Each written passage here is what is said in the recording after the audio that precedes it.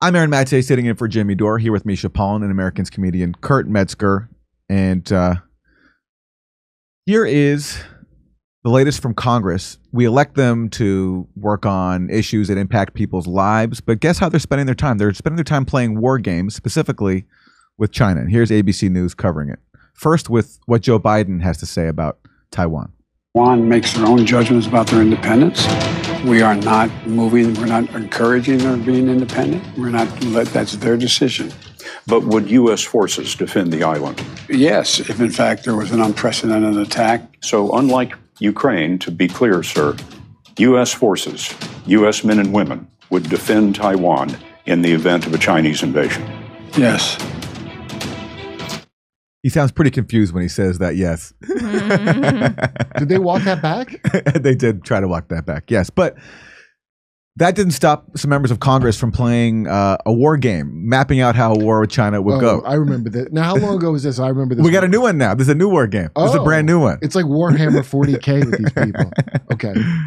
President Biden last fall saying for the first time that if China invades Taiwan, the U.S. would send troops to defend it. It's an invasion many experts predict could happen in this decade. We got a fascinating inside look this week at how members on the House China Committee are gaming out war scenarios.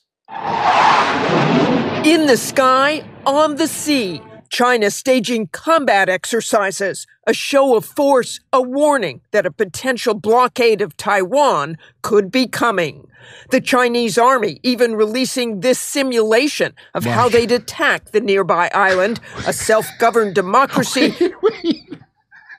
That's the simulation. We'll shoot stuff at it.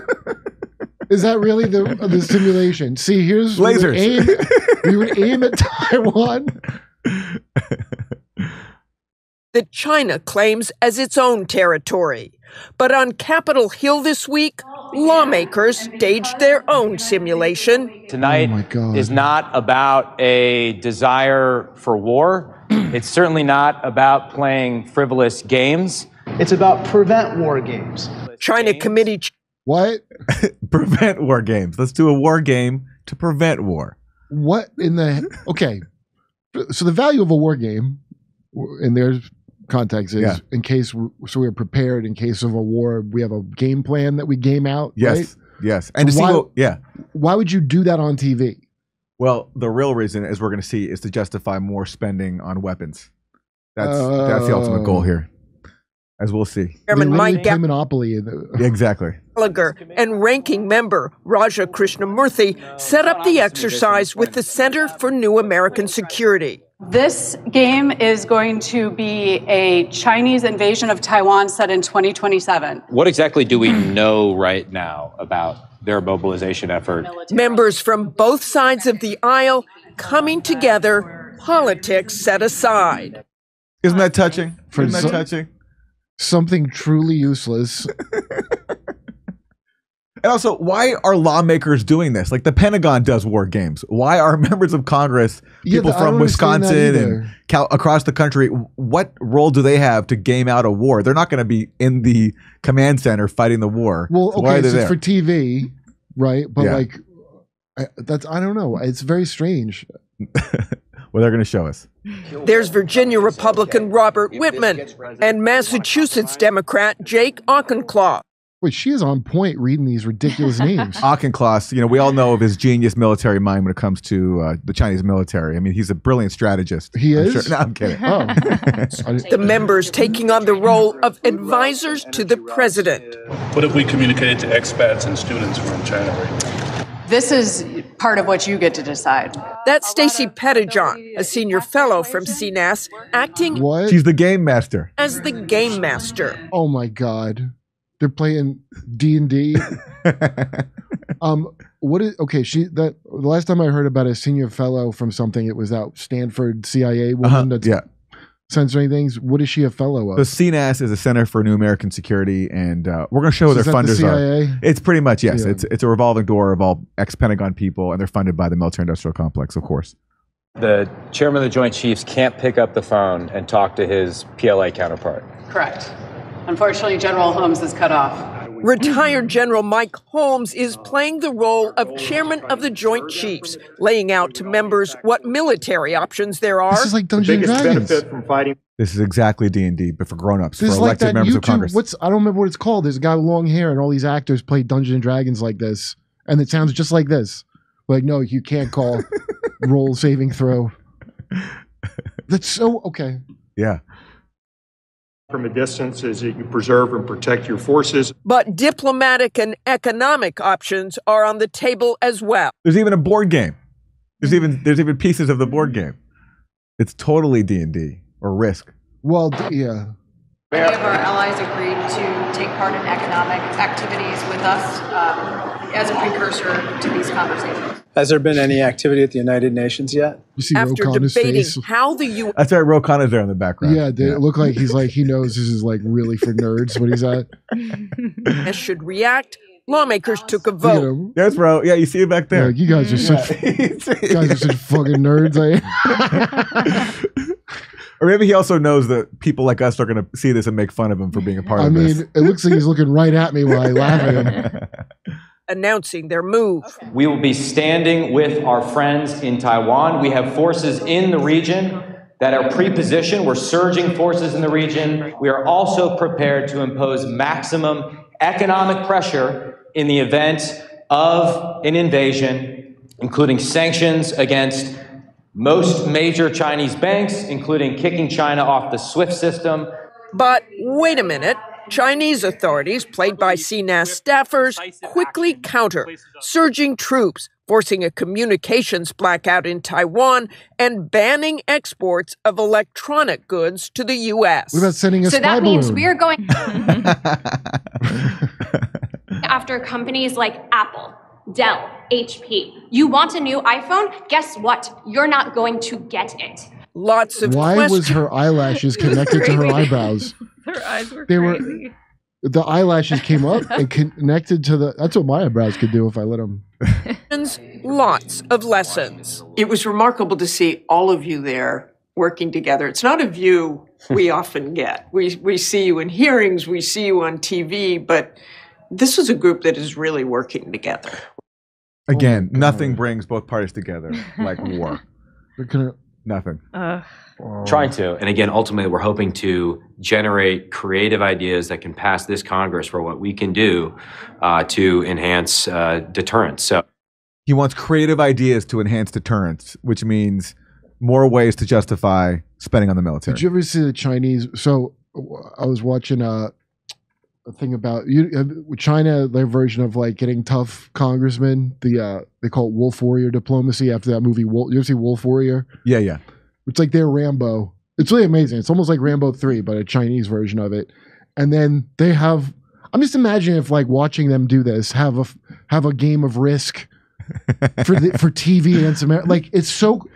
When I was watching this Wolf Warrior diplomacy thing, it's all about how crazy, and it did look crazy. And every time I watch this stuff we're doing, it looks exactly like that, and except not as cool. Well, Kurt, to answer your question about where's all this headed, like what is the point of us? Here it is. Here is Congressmember Mike Gallagher, that Republican co-chair of the committee we saw. Here's a video he put out about what his takeaway is from this war game. If we want to have a hope of stopping World War III, we need to therefore arm Taiwan to the teeth. We have to arm Taiwan to the teeth. That's the takeaway from this war game. Right now, and clear the $19 billion worth of foreign military sales backlog. That is frankly an embarrassment. So we haven't cleared some $19 billion in military spending, and that is an embarrassment, according to It's an embarrassment we haven't spent all of the money that we have on some kind of war. There's still some amount we've held back. Wow. Something I've talked with every Taiwanese leader about. We also need to reinvigorate our defense industrial base and start cranking out critical munitions like a long-range anti-ship missile. We're not making enough weapons. We're not spending enough on weapons. What if we made those microchips and then we didn't have to go and fight for their microchips or whatever the hell this is about? I bet you 19 billion could put a nice down payment on microchips. What are they called? Semiconductors and something? I guess the semiconductors and I don't know if it has a chip or it's that and chips, but Taiwan. Yeah. So they have the chips. China already started refiguring their economy to surpass Taiwan making those chips. So they don't need to, they're not going to need to invade Taiwan to get the microchips. We shipped all of our manufacturing out to Taiwan. So we could have prepared that from ahead of time, just making them here, couldn't we? Or is but that wouldn't mean any money for the military-industrial complex, which is what this guy is really pushing. It's also imperative to get our allies and partners on board with the idea of economic deterrence long before the shooting starts. Russian sanctions negotiations will look like a cakewalk in comparison to what we'd have to put together against the CCP. All the more reason we put it together now. In previous war games, I've seen how quickly the military... So the Russia proxy war, that's going to be a cakewalk compared to what we have planned for China. That's pretty much his message here. Side escalates. What took me aback in this game was how quickly the economic side escalated. By day 6, global trade had ground to a complete halt, and we kicked Chinese banks off the SWIFT system. Markets were tanking, and the PRC's aggression had created an economic and humanitarian catastrophe. Companies need to prepare for this. In the game? Failing to do so is a dereliction of their fiduciary duties. The biggest lesson, though? Well, to paraphrase Eisenhower, the only way to win this war is to prevent it. And that means strengthening deterrence and making it clear to Xi Jinping that attacking Taiwan would be a disastrous mistake. Why would they attack Taiwan unless we were putting a bunch of weapons into it? Exactly. They're claiming they want to stop a war in Taiwan by doing everything they can to make one happen. Here's Michael Tracy. If we want to have a hope of stopping World War III, we need to therefore arm Taiwan to the teeth right now. He's quoting Mike Gallagher. Very curious, for certain elected officials, stopping war always seems to involve ramping up weapons production and military deployments. Is this like how we arm everyone to stop shootings here? Exactly. And here is, this is the Center for New American Security, CNAS, who carries out this game, which of course ABC News will never tell you who funds them, but it's the usual suspects: Northrop Grumman, the Pentagon. Open philanthropy. I'm pretty sure that's nice philanthropy, guys. Yeah. Smith Richardson, that comes from pharma money. Lockheed Martin, the Pentagon.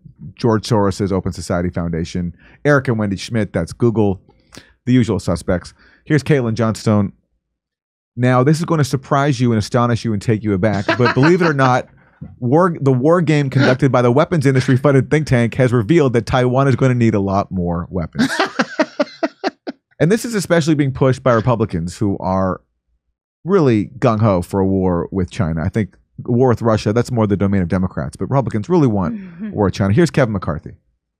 And Maria, I'm very concerned that it looks a lot like 1936 all over again. An axis of power of Russia, China, North Korea, and Iran bounding together against the freedom and values of what America represents. Remember, President Xi has only left his country one time during the pandemic, and that was for them all to meet.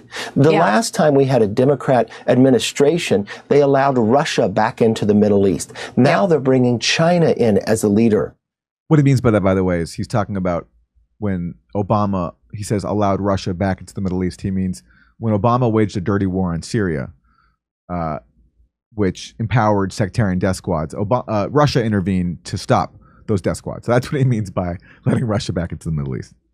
And we're watching our allies after what happened in Afghanistan, that the Chancellor of Germany goes to China to talk to them. We've watched Saudi Arabia try to build a better relationship with China. That's because the lack of strength of our leadership in America, and that becomes from an economic and also from our energy policy and others. So that's the bipartisan consensus right now, basically invoking the Nazis, talking about a new axis of power, China, Russia, North Korea, Iran. And this is happening too, and we've covered this here on the Jimmy Dore Show.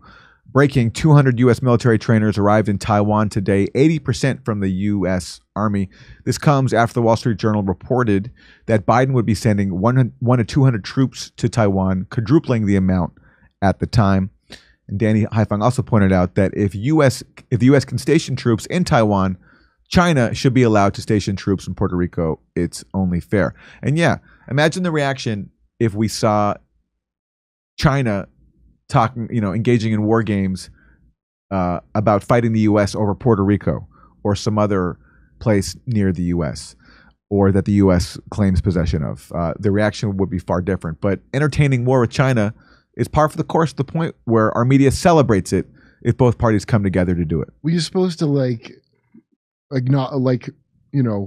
acknowledge that we have an empire, but not say it, but know in your heart it's an empire that has to be defended, but not put in those terms, because with the good ones in Star Wars, right? So it's all about stopping World War III. That's how they got to sell it. We're telling jokes in Nashville, Honolulu, Los Angeles, Northampton, Massachusetts, Syracuse, Cohoes, New York, Hartford, Connecticut, Baltimore, Chicago, Rosemont, San Diego, and more. Go to jimmydore.com to get a link for all those tickets. Plus, you can watch my new special, COVID Lies Are Funny.